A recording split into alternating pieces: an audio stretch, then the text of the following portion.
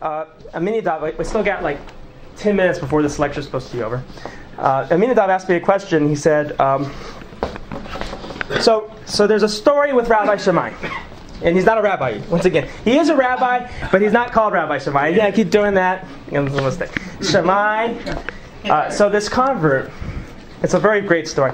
This convert comes to Shammai, and he says, convert me under the condition that you're going to teach me the whole Torah while on one foot. Right. Get the heck out of here! Boom! He kicked him out of it. He says, he got a broom, and he started sweeping him out. You know? He broomed him out of there. He's like, then he came to Hillel, and he says, convert me to Judaism and teach me the whole Torah while you stand on one foot. Hillel was up for the challenge. Why? He was modest and humble, easygoing.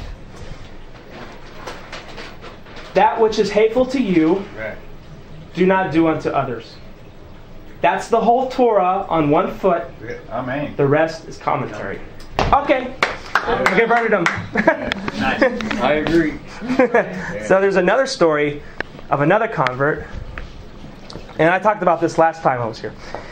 And he comes to Shammai and says, Shammai, I want you to convert me under the condition that I'm going to be the high priest. Right, what's wrong with that? What's wrong with that? Because he's not born of the family of Cohen. Okay? There's a story of this Jew, and he came to a rabbi. He says, Rabbi, I want to be a Cohen. And the rabbi's like, okay, well, and he started studying laws of Cohenism. He says, he said, you can't be a Cohen. Well, why not? I said, well, come back tomorrow. And so he comes back, Rabbi, I want to be a Cohen. And the rabbi's like, well, you really can't be a Cohen.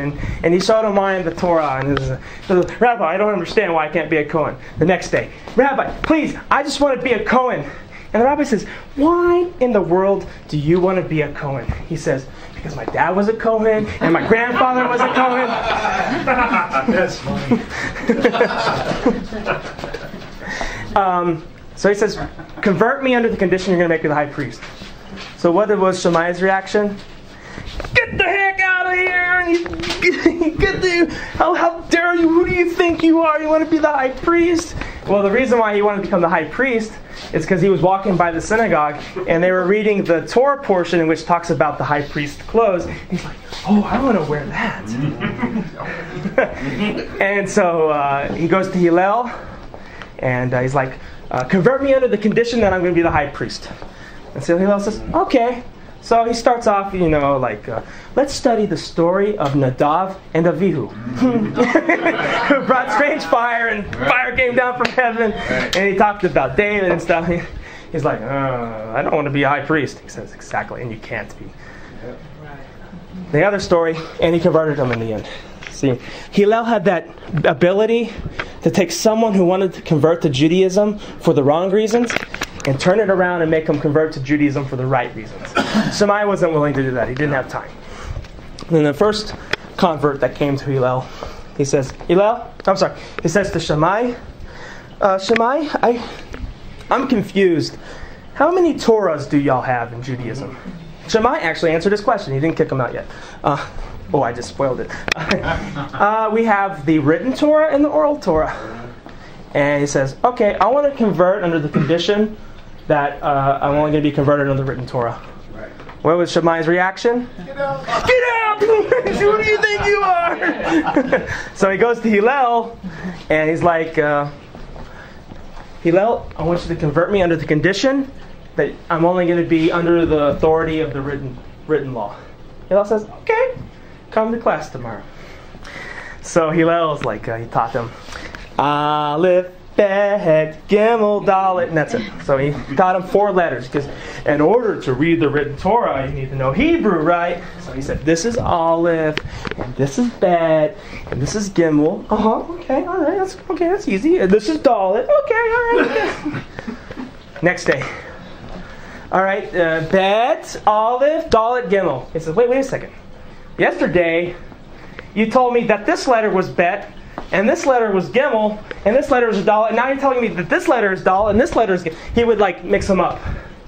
He says, oh really? Okay, come back tomorrow. He did it even more worse. He said, this was Gimel. He's like, what? Yeah, the day before it was Bet. The day before that it was Dalet. Now you're telling me it's Gimel? He said, see, you have to trust me, right? You have to trust me that I'm teaching you Hebrew correctly, right? And that's the oral Torah. Yeah, amen. So that's the story. And so he converted him, and he learned that you have to have oral Torah in order to have written Torah. So, and something that you opened my eyes to was, in a general way of saying was, because I used to reject the Talmud as well, and Mishnah and all that stuff, because I was taught right. Yeah. And what I came to realize was that for me to reject the Talmud itself, and Mishnah, but I choose to use the Strong's Concordance and all these other aids and helps, I've rejected one Talmud for another. So why not take the Talmud that was original rather than the replacements who think they know it all? So like a sentence, you said it, and you rephrase what I taught you. Yeah. Is that if you use a lexicon, well, you just turn the lexicon into your own Talmud. Right. Because the lexicon's telling you this word means this means that. How do you know this word means this? Here's one of my favorite examples. It says, circumcise your son on the 8th day. Okay? What? Circumcise your son's foreskin. Okay? We all know what that is, right? Or do we? What's the Hebrew word for foreskin? Orla. Orla. Just in the Hebrew Bible alone, there are 5 definitions of the word orla. Heart, something that covers the heart.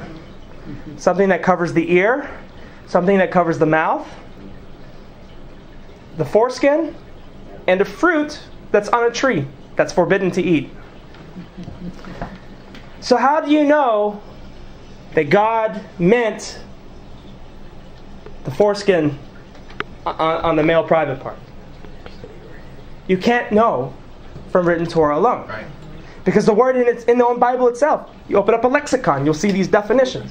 Earlobe, lips, heart, foreskin, and forbidden fruit of a tree. Right.